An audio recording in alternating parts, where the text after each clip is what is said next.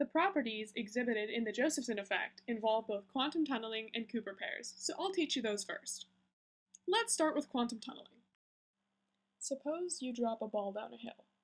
Classically, when the ball rolls up the hill on the other side, it can't go any higher than the height at which you dropped it, even if there is a nice big slope on the other side, unless you give the ball enough energy to get over the barrier.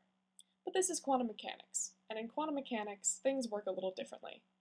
The quantum world is probabilistic. Chances are, when you release the particle into a valley, next time you see it, it will still be somewhere in that valley.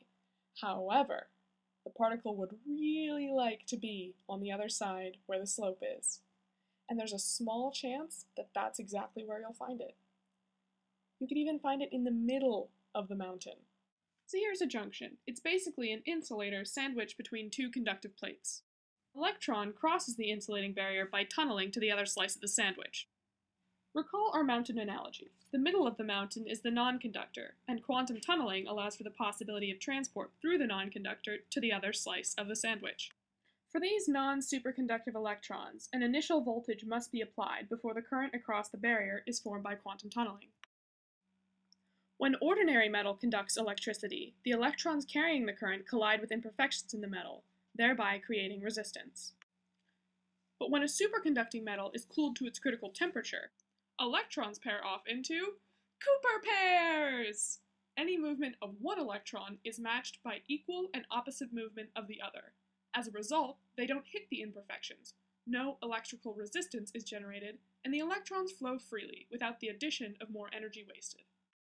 Here's a short explanation on how Cooper pairing works. A passing electron attracts the lattice, causing a slight ripple towards its path. Another electron passing in the opposite direction is attracted to that displacement. The flow of Cooper pairs is a supercurrent. It's a current that flows indefinitely without any voltage applied. Before Josephson's prediction, it was only known that normal, or non-superconducting, electrons can flow through an insulating barrier by means of quantum tunneling. Josephson was the first to predict the tunneling of superconducting Cooper pairs. If two superconductors are separated by a thin insulating layer, then quantum mechanical tunneling can occur for the Cooper pairs without breaking up the Cooper pairs. The wave functions of the Cooper pairs on each side of the junction penetrate into the insulating region and lock together in phase. Under these conditions, a supercurrent will flow through the junction in the absence of an initial applied voltage. And that, my friends, is the DC Josephson effect. In conclusion, a singlet, or non-superconductive electron, requires an initial voltage before it will form a current and cross the gap. However, Cooper-paired electrons do not require an initial voltage before they will form a current and cross the gap, due to their interlocking phases.